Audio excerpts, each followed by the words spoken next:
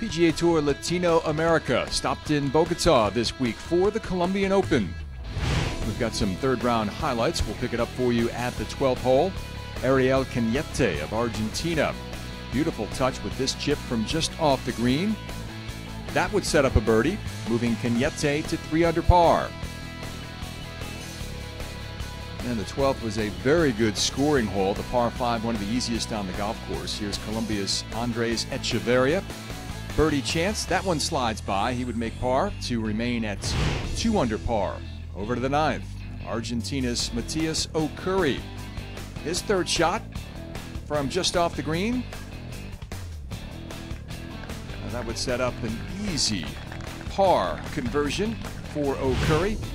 And over at 12, the Argentine with another chance for a birdie here, looking to move it to 7 under par. A number of good iron shots throughout the day for O'Curry. Couldn't capitalize on that one. He settled for par, but then at the 16th, just onto the putting surface, and this time the birdie goes down for Matias O'Curry during the third round of the Colombian Open.